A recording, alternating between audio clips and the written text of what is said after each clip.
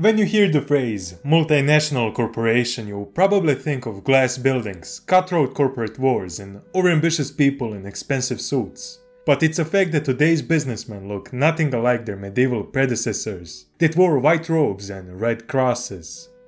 Stating that the Templars were the first bankers in history will be pretentious and incorrect, as the idea of borrowing someone money and then ripping them off with interest dates to the 2nd millennium before Christ. However, what sets the Templars apart from the others is the fact that they were the first private, international company to provide financial services. Even though they are, according to one's beliefs, represented as pious warriors or heathens, the Templars showed great skill with money. Which is a paradox, as they were officially paupers, the poor. The story of Templar finances begins shortly after the Crusaders took Jerusalem, which became a popular destination for Christian tourists. And as the Holy Land is known for being a peaceful place, one man got an idea to form a company that will act as security for tourists. Without wasting time, he made his way through Europe, asking nobles to invest in his company. And you might be wondering, how did it go?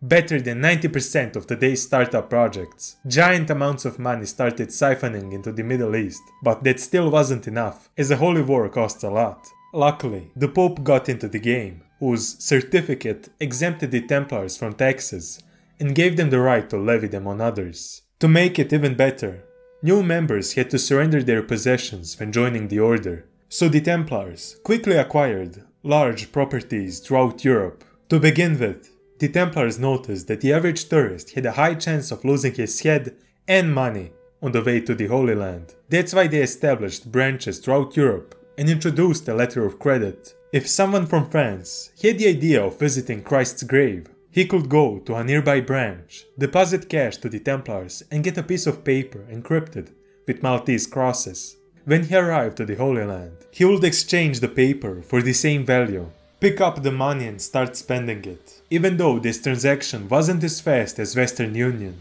it was revolutionary for the 12th century. Templar branches were now full of gold and well protected, which gave the idea for a new Templar service, safekeeping of valuables with a symbolic fee. European lords used this service and stashed treasures within the Templar walls, convinced that no one would think of robbing Templar branches that were directly under God's protection. The Templars now ventured into dangerous financial waters and started giving out loans with interest, which was forbidden by Christianity. To avoid this obstacle, they included donations into their contracts.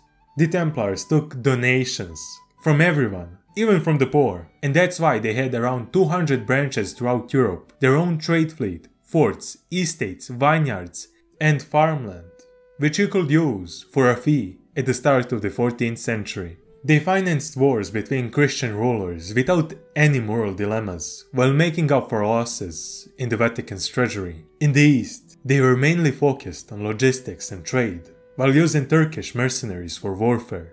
In less than 200 years, they became a corporation without borders. They accounted to nobody except the Pope. And just when they showed their intention to create a state, like their fellow Teutonic and Hospitaller orders, they were swiftly terminated. How did that happen? The Templars simply lost their purpose, as the Muslims kicked them out of the Holy Land, along with other crusaders. And at the same time in Europe, they held huge estates, wealth, and kept the Christian rulers in debt slavery. Many owed money to the Templars, especially the French King Philip, who took out a bunch of loans for his maniac war campaigns. And we all know that the best way to repay a loan is to get rid of the person you borrowed money from. In Philip's case, it meant barging into Templar branches, arresting Templar officials, torturing and forcing them to admit that they were gay, which was a big no-no in medieval Europe. Heretics and worshippers of Baphomet. The Grand Master and the French Templar branch admitted to all of this and ended up on the pyre. While the Templars in other countries were converted into the Hospitaller Order, their vast possessions were seized. The English king even forbid them from entering the Temple Church, which he usurped. But what was their boss doing while all of this was happening? For centuries, it was theorized on why the Pope gave up the Templars, until this lady uncovered the true reason that was hidden in Vatican's secret archives. Pope Clement, acquitted the Templars of all charges and tried to save them, but Philip openly threatened him with war. And this is how the real story of the Templars ends. But if you're interested in the esoteric one, you should consult Dan Brown and Nicolas Cage.